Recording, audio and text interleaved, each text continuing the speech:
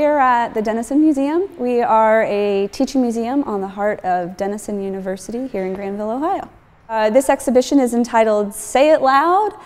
It comes from the James Brown and Pee Wee Ellis song, Say It Loud, I'm Black and I'm Proud. Until we get our share. Say it loud!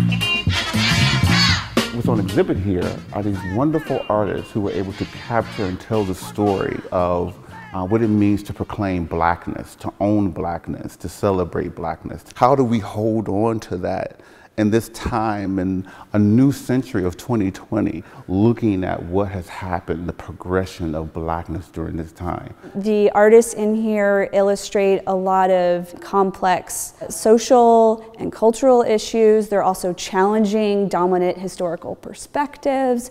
All through contemporary art, we have narratives of ethnic identity, race, gender, as well as beauty.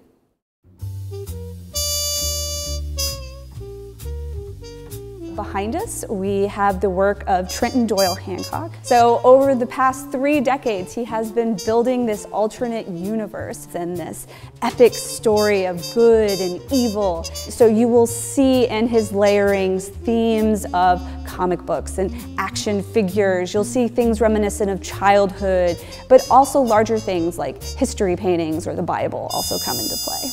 You will also see Torpedo Boy, which is a reoccurring character that is also the artist's doppelganger. So this heavily flawed comic book-like character who's trying always to save everybody, but due to his flaws is always having a bit of a problem doing so.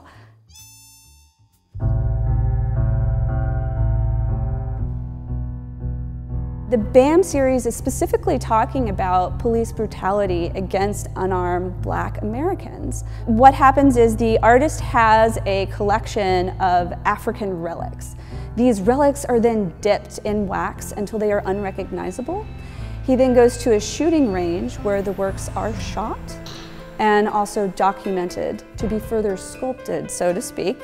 And then after this, they are cast into bronze. So you can see the bronze casting, but since they are documented with a high-speed camera at the shooting range, you also are kind of witness again to this history. He really wants to play and talk about what is it like to be Black in America, both historically, but also today. We are very pleased to have is a Kehinde Wiley from his Jamaican series. The one we have is actually a gentleman who assumed the pose of Prince Albert. Most, especially fine art, comes from a very westernized tradition, and it was all about royalty and white people.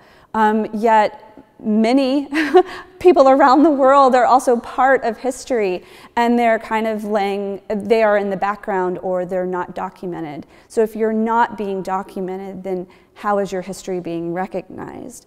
So this is the 50th anniversary of Black Studies at Denison University.